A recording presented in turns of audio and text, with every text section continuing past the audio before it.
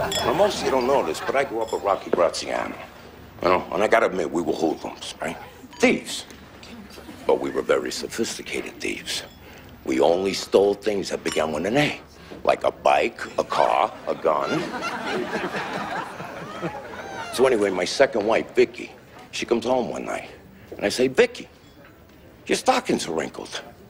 Well, how the hell was I supposed to know she wasn't wearing any?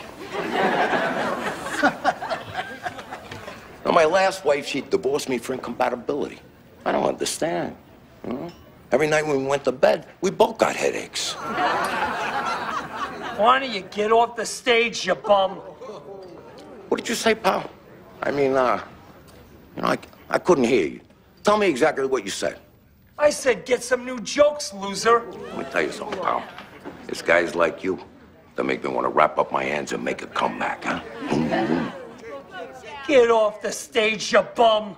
Wait, we're not at your fucking time in life, okay? So sit the fuck up and drink your fucking champagne before I come over there and stick it down your throat.